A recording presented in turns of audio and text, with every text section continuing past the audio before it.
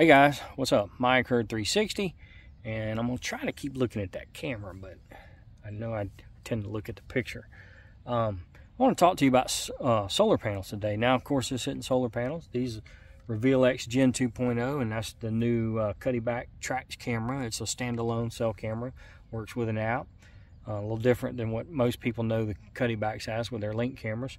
But the reason I'm showing you these, and I'm going to talk to you about solar panels, is because right here I usually have two and sometimes a third right here camera running all the time, and it gives me a good feel for if the cameras are missing, and most of the time they all are pretty much tit for tat on that.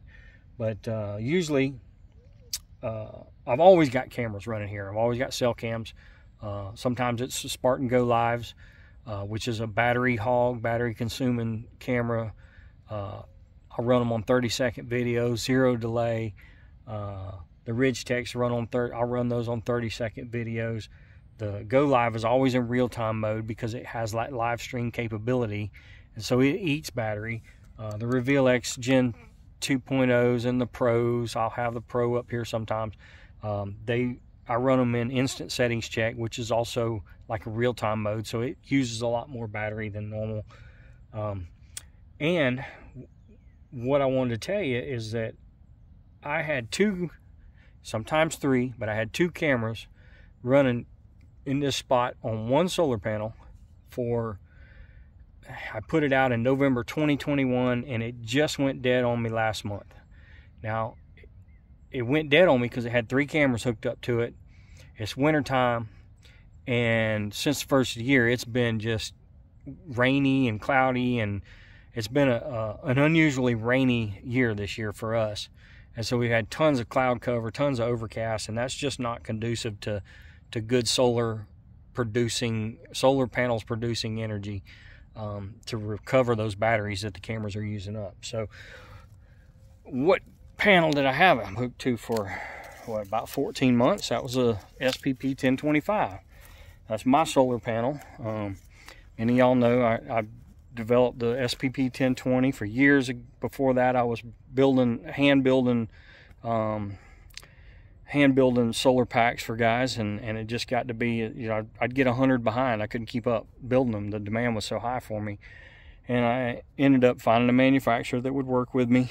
And let me see if I can clean that lens off. It looked like it was dirty.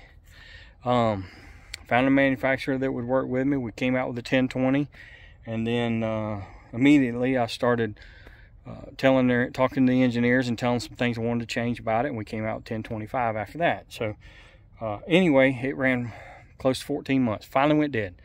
Not surprised. Two cell cameras and a non-cell camera.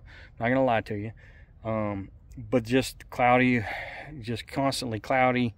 And one of them was a Spartan Go Live, and then that Reveal X Gen 2.0. Both cameras in like a real-time mode. So what did I do after that? It went dead. Took it in the shop, charged it up. I put it out in another spot now. So I wanted to try some other things. Now, that Trax camera around front, it's being powered by the Cuddeback Sunshade solar panel. This panel puts out, like, I think it's 7.2 volts, because that's actually a 6-volt camera that Trax camera is. So 6.2 volts. This thing's been keeping up just fine. It's been out for, I guess, a little over a month now. Haven't had any issues with it. Very impressed with this little unit. This, ordered off Amazon. It's a little, they claim a 5-watt with 6,000 milliamp hour lithium battery. I just put it back out today because it wasn't out but maybe 3 weeks, and it went dead. I don't know how many pictures, but I can tell you that these cameras, they don't get combined. I don't get 100 pictures a day. So, between each camera, they're probably getting 20, 30, 40, maybe on a busy day, 50 pictures a day. So this one, it didn't even last on running one camera too. Not running two, not running three. This one was running one camera. Didn't last 3 weeks. Now I'm going to show you why. One of the reasons why. Well, it's small for one thing. For a cell cam, it's small. But also, we just don't get a lot of sunlight. Now, the sun in the wintertime, the sun tracks right across there, So you get it peeks through that hole. In some of these other holes, it'll peek through and hit that solar panel. But you know, when a solar panel, when they tell you it's rated 5 watts or 10 watts or 20 watts or 30 watts, whatever, that means it was rated to put out that wattage in the most perfect conditions, laboratory conditions really. But they also call it high solar noon, minimal dust in the atmosphere, just perfect conditions. Anything less than that, and especially overcast, and then especially overcast with trees, you're going to really reduce the performance of that solar panel. Now, I pulled it down, I took it and charged it, which is why I put it back out today, and I put this little wing home job out there. Now, this one, it didn't even last 2 weeks, not even 1,000 pictures, and it went dead. And so I put this one back out. What was I going to tell you? Oh, the Tactacam one, this little Tactacam one right here. It lasted a little over 2 weeks. It wasn't much more than the wing home, but it did outlast the wing home. Now, guys, all I can go on is my location and my sun and my shade and my trees and my cameras. I don't know what you're gonna get on your end, but that's what I got. The little wing home job, it's a joke, and it's just tiny. It would probably work good for a non-cell camera, or maybe a cell cam that you're only getting a few pictures a day and you got good sunlight. But it's like a 2-watt solar panel. The Tactacam is a 2.5-watt solar panel, okay? And it's not really got as much surface area as that. So it's about a 2-watt solar panel. All right, so, and I thought I had a 1025 here. Let's walk in the shop. I'll show you the 1025. But these are my results, what I've seen, testing them side by side. You're gonna see something different, I'm sure. And I'll probably get people that'll get on here and, well, I've got one of those wing homes and it works just fine. Okay, good. Just showing you what it did for me. So, I know I'm all over the place with this camera. Alright, so right here, that's a 1025.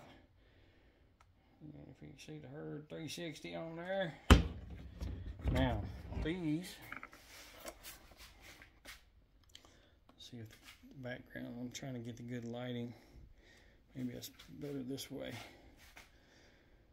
Alright, so you got 6-volt output, you got a 9-volt output, and you got a 12-volt output, and a 25,000 milliamp hour battery, guys. That Tactacam has got a 3,000, I think.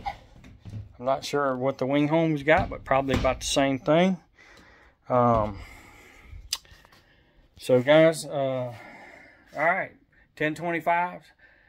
They're gonna power your single camera. Now, remember this: you will never hear Mike at Herd 360 tell you to run a solar panel in the shade or in filtered light. I don't want to set myself up for failure or my equipment. All right, there's enough. When you stick something out in the dang environment, you already got enough going against you. However, you can see what I ran, and I have plenty of customers that tell me they work for them.